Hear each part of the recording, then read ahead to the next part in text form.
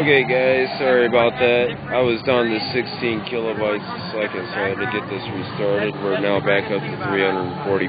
AT&T just hates my account with the throttling, and obviously Ustream was having a problem with the hour-long Ustream. So we're back up and going. Didn't miss much. We're on the same topic, and I'm going to get back in on the topic so you guys can listen. Okay.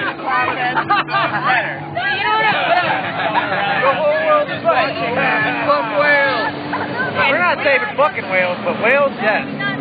But with the issue that we decided to take on, though, you have to respect the fact that there are going to be people who are going to come from very different backgrounds, very different ideologies, and the best way to rectify those situations is to have meaningful discussions about those philosophies.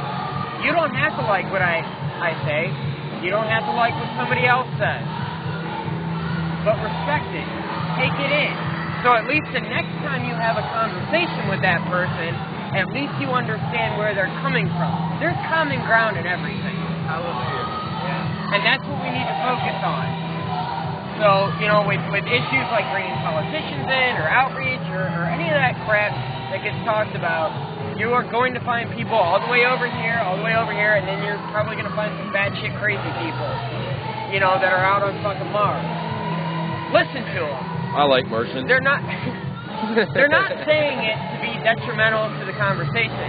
They're saying it to help flow the conversation and to help form opinion. Lots of room, guys. That's all I would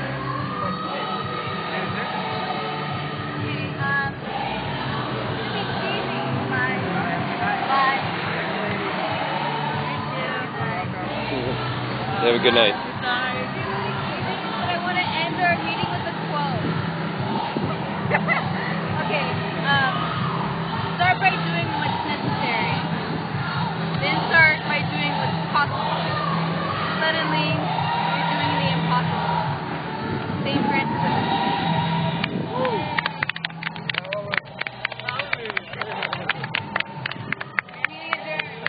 You're number one.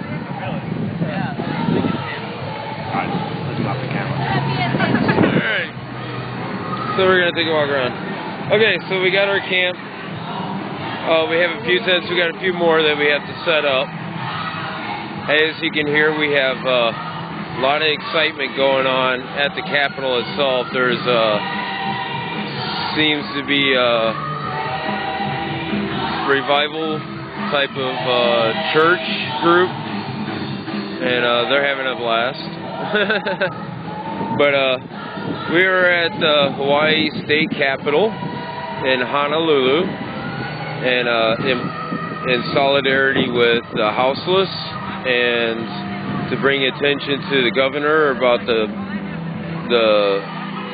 practices of HPD with using violence, along with Department of Facility Maintenance with their abuse, and also in theft, and the inconsistencies that happen within the Department of Facility Maintenance and the Park Department, and how they are exercising Bill 54 right here.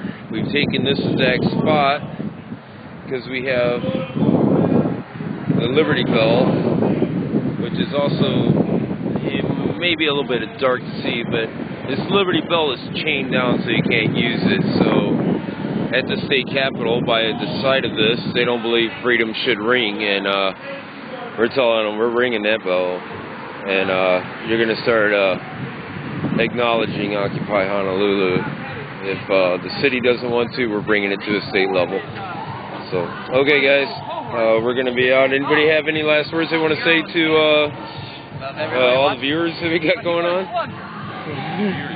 We got 8. There you go. Whoa, whoa, whoa.